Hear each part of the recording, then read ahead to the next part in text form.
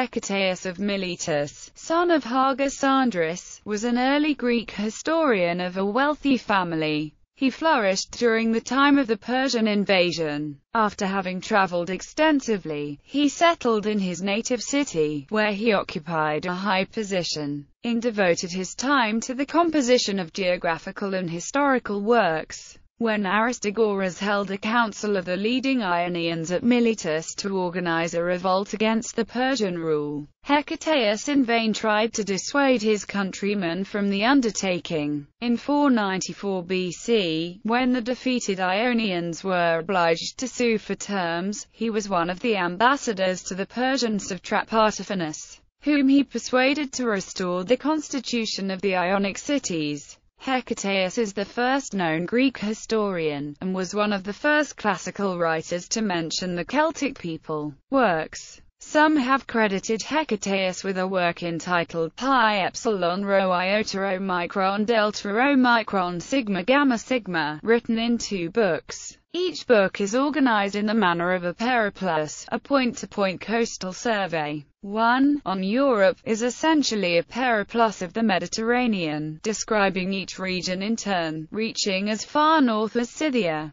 The other book, on Asia, is arranged similarly to the periplus of the Erythraean Sea, of which a version of the 1st century AD survives. Hecataeus described the countries and inhabitants of the known world. The account of Egypt being particularly comprehensive, the descriptive matter was accompanied by a map, based upon Anaximander's map of the earth, which he corrected and enlarged. The work only survives in some 374 fragments, by far the majority being quoted in the Geographical Lexicon Ethnica compiled by Stephanus of Byzantium. The other known work of Hecataeus was regarded as the Gamma Epsilon Nu Epsilon Alpha Lambda Omicron Gamma Iota Alpha Iota, or the Sigma Tau Omicron Rho Iota Alpha, a rationally systematized account of the traditions and the myths of the Greeks, a break with the epic myth-making tradition, which survives in a few fragments, just enough to show what we are missing.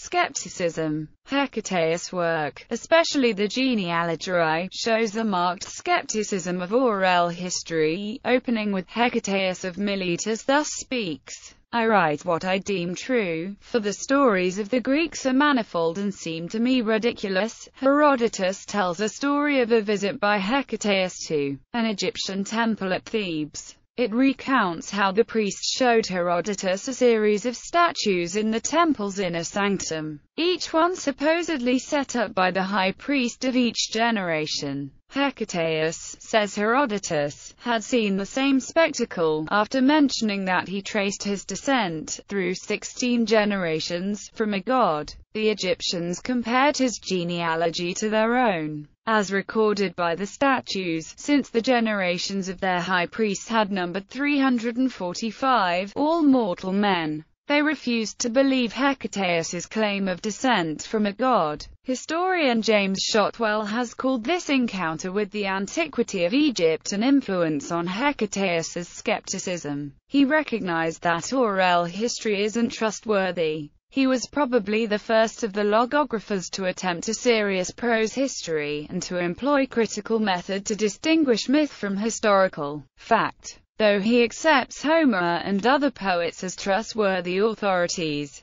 Herodotus, though he once at least contradicts his statements, is indebted to Hecataeus for the concept of a prose history.